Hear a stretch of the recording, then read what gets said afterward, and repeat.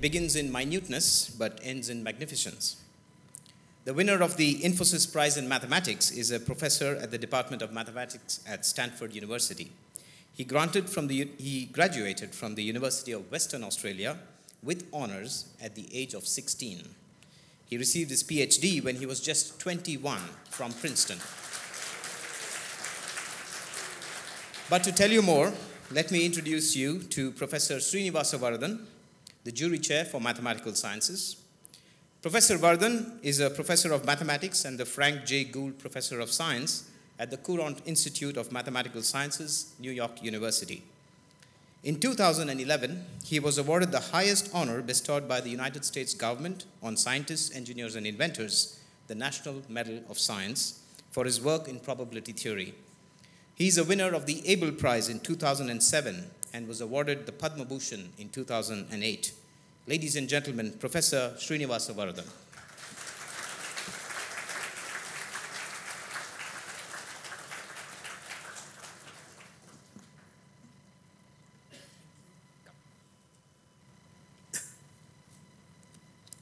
Let me begin by reading the announcement.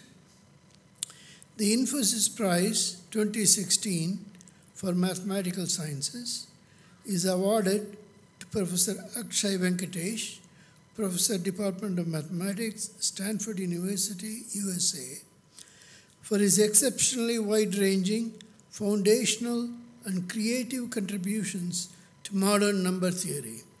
Akshay's unique ability to use wide-ranging techniques drawn from analytic number theory, ergodic theory, homotopy theory to address concrete problems in number theory and discover new phenomena attest to the essential unity of mathematics. With that said, let me say a few words that I wrote.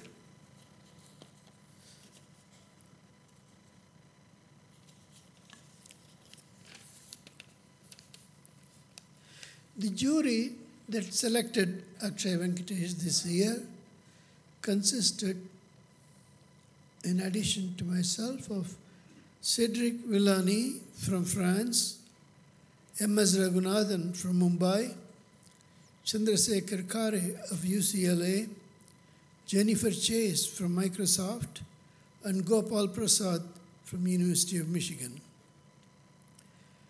My information is that Akshay actually received his PhD at the age 20, not 21. And he has been a child prodigy from age 0, or even perhaps earlier. He has won many awards as a student, as well as Ramanujan Prize from Shastra and Salem Prize from AMS. We are all familiar with numbers from an early age. We learn to count, add, subtract, multiply, and divide. But then there are hurdles. The first hurdle is negative numbers. Or positive numbers we can see, 2 mangoes, 2 apples. But what are negative numbers? Minus 2 apples doesn't exist.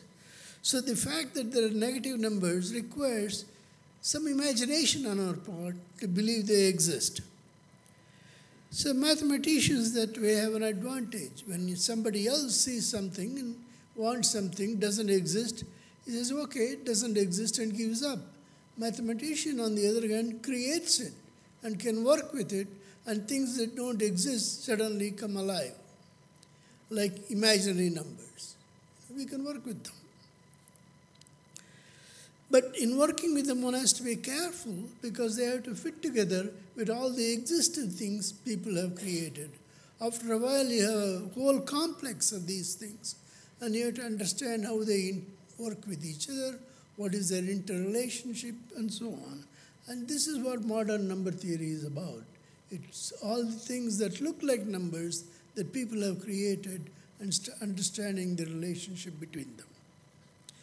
And simple questions involving integers can often lead to hard problems in other subjects. For instance, for math problem of finding triplets, integers a, b, c, such that a to the 4 plus b to the 4 is c to the 4, is the same as asking for rational points on the curve x to the 4 plus y to the 4 equals 1, which looks like a problem in algebraic geometry.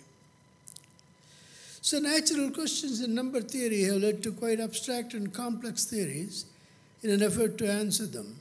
This subject has been around for over 1,000 years, and great minds have contributed to the field.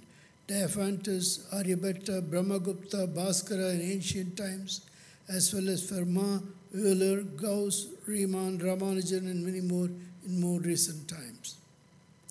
L functions are functions that arise widely in different contexts in number theory as a tool, and their properties have impact on various aspects of number theory. Riemann zeta function is one example.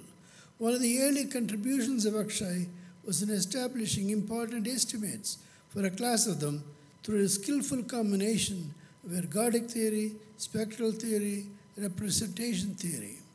These estimates, known as subconvexity estimates, have many wide-ranging applications. More recently, he has been studying the cohomology theory for locally symmetric spaces, in particular torsion cohomology, proving some striking and unexpected connections. Besides discovering many new phenomena, he has made deep contributions to several branches of modern number theory. So the jury was very happy to choose Akshay for the winner this year. Akshay.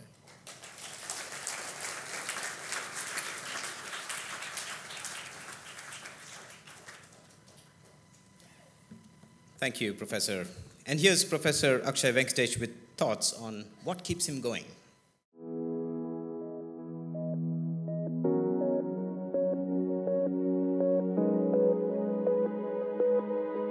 I'm a number theorist, so that means I study whole numbers, integers, prime numbers, things like that. And at least for me, a lot of what that means is I'm looking for new patterns in the arithmetic of numbers. We deal with very complicated objects, and it's almost impossible to understand them precisely. But by working with examples, you sort of become friends with different parts of them. The structures you find in pure mathematics are very beautiful. At the end, everything fits together very perfectly, and so it's very satisfying to see that. My name's Akshay Venkatesh. I'm looking for new patterns in the arithmetic of whole numbers. Ladies and gentlemen, please join me in welcoming on stage Professor Akshay Venkatesh. May I request Mr. K. Dinesh, Anchor Trustee, to join us. I request Dr. Ramakrishnan to present the Infosys Prize in Mathematics to Professor Venkatesh, and Professor Varadhan, would you join the presentation, please?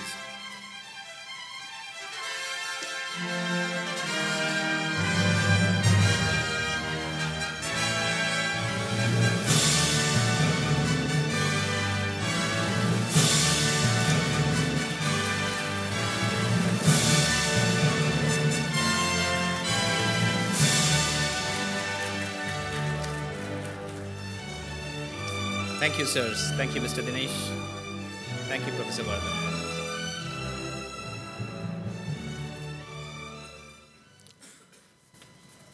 It's a great pleasure and honor to receive this award. I'd like to thank the Infosys Foundation for their generosity. Almost all of my work has been done jointly with others. So I'd like to acknowledge and thank all my collaborators from whom I've learned a lot over the years. In fact, all of my work builds on the work of many other mathematicians over many decades. And so I think this prize recognizes not just my work, but the richness of the whole field of mathematics. Thank you.